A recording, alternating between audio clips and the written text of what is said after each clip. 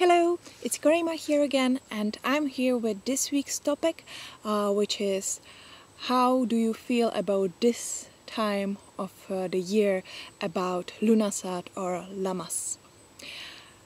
I started to like Lamas, I'd say, just like year or 2 years ago. It used to be my less favorite Sabbath, I have to say. I'm not exactly sure why, because I like summer, I love autumn, but I like summer as well. And it was usually the time when I was working with a coven.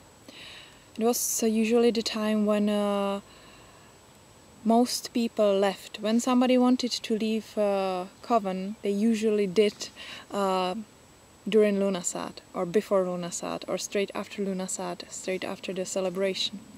So I'd say that from social point of view, it just started to be a Sabbath for me, which filled me with some kind of worries, maybe. So in previous years, sometimes there was Lunasat, which I didn't enjoy much.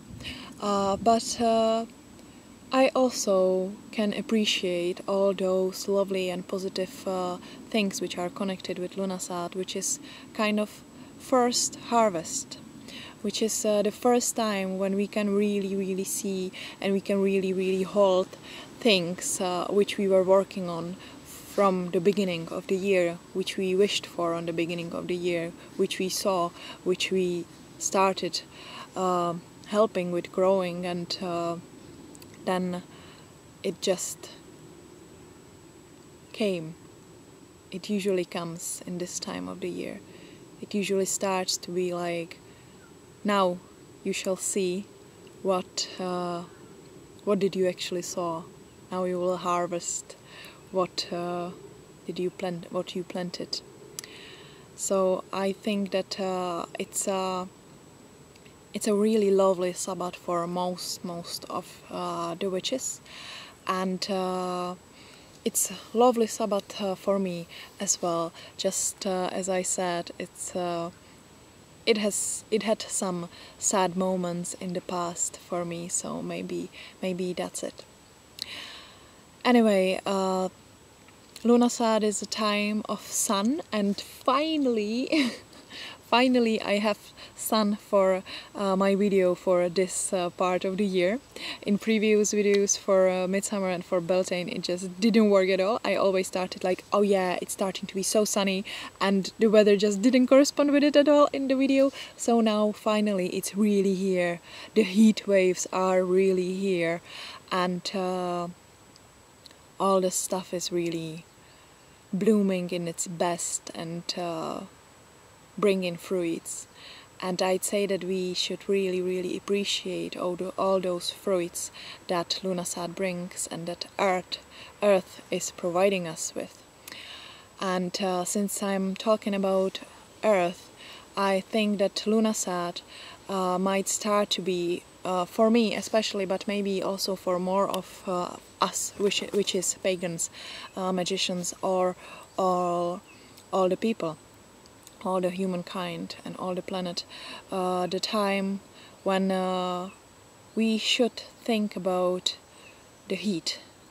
We should think about that maybe we could do something so our planet, or the planet on which we have that great opportunity to live, is not warming up more and more and drying and torturing her kids, her animals, with total angry heat, and with forest fires, and with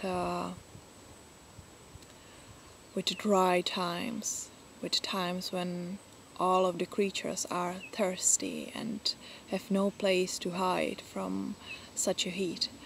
And I think that it's a very important environmental question which we could use as a philosophical topic, but in the same time as a really real and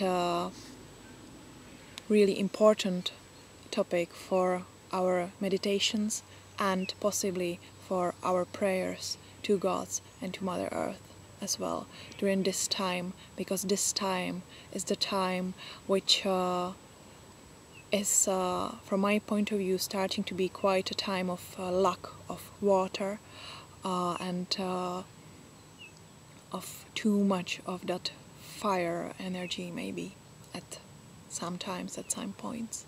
So this is just a bit bitter thought in the end connected with Lunasad, but I'd say that it needed to be said. Yeah. Okay, so that's my Lunasad. That's even the thing about which I'm going to think about a lot during this time, and see you soon.